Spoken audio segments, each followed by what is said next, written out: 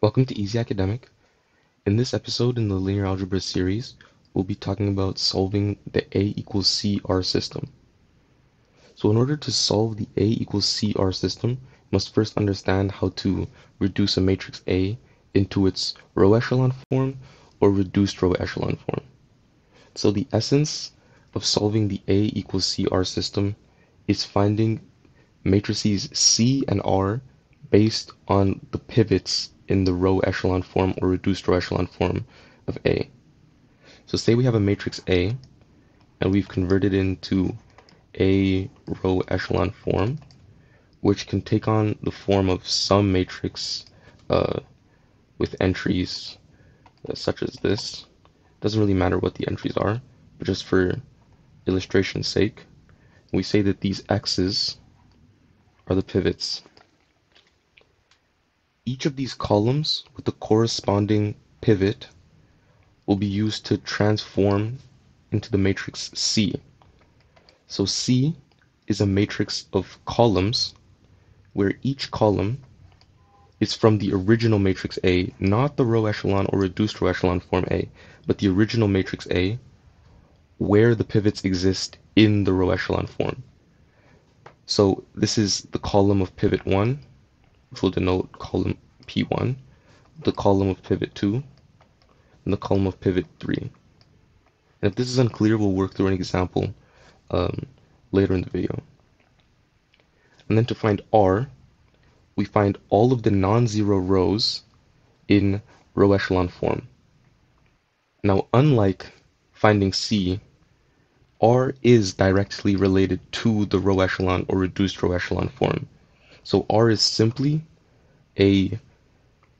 it's a singular, it's a matrix comprised of the rows of the, it's a matrix comprised of the rows in row echelon form that are non-zero. So this is row 1, which is non-zero, row 2, which is non-zero, for however many non-zero rows there are. So let's work through an example to illustrate how to find C and R in the system A equals CR. So let's say we have the matrix A, which is a 4 by 5 matrix. Our first step would be to reduce this into row echelon form. So if you'd like to attempt to solve this by yourself, you can pause the video here before I reveal the row echelon form of this matrix. So this is the row echelon form of the matrix A. We can make a few key observations. First, we observe that there are two pivots in the first and second row. And second, we observe that these two rows are both zero rows, meaning they will not be included when we find our final matrix R. And so first we'll find the matrix C. And again, we know that the pivots are in column 1 and column 3. So that means we find column 1 and column 3 in the original matrix A, and these two columns constitute the columns of C. So we have C is equal to 1, 2, -1, 0, 0, 1, 1, 1. So this is our matrix C. R now is taken directly from the row echelon form of the matrix A. And so since we have two rows here that are both zero rows, we disregard them from the matrix R.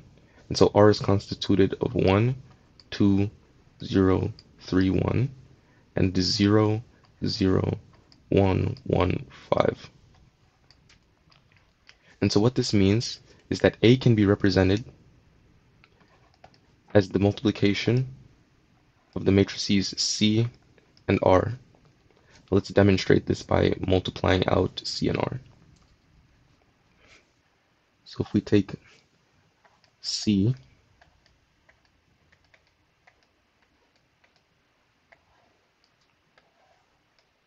multiplied by R,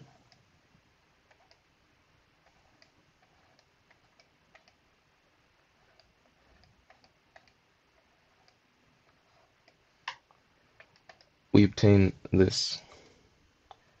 So our final matrix should be of dimension 4 by 5.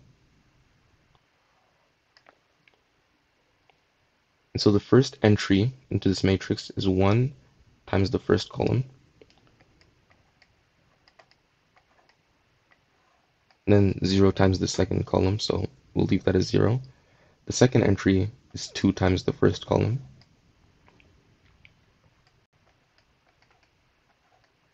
And again, 0 times the second column.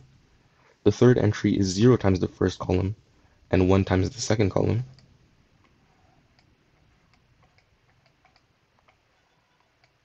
Fourth entry is 3 times the first column plus 1 times the second column.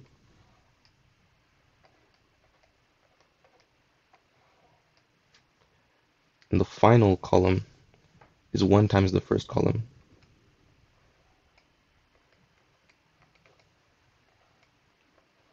plus 5 times the second column.